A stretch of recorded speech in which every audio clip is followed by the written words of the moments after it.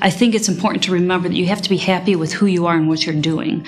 And it's so easy to get caught up in what society thinks is right or what you think is right within your organization, and it's really important to keep perspective of what's important in your entire life. If you try to understand an individual in the shoes that they walk in, then it's easier to understand them as a human. And you don't think about their race or their gender at all. And I think that's what the YWCA is all about promoting. It's really the stereotypes and perceptions that society still has about women and minorities. Going back to high school, I think about my guidance counselor told me, do not go to college, you'll never make it. You should go and excel in typing and shorthand, and that should be your career for life. And because she said that, it irritated me, and I decided to prove her wrong, which was a great thing to do.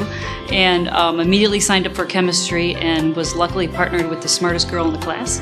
And I proved to myself, but also to her, that I had so much more that I was capable of. And that's been something that I've used throughout my career. The best thing people can do is listen and try to understand one another.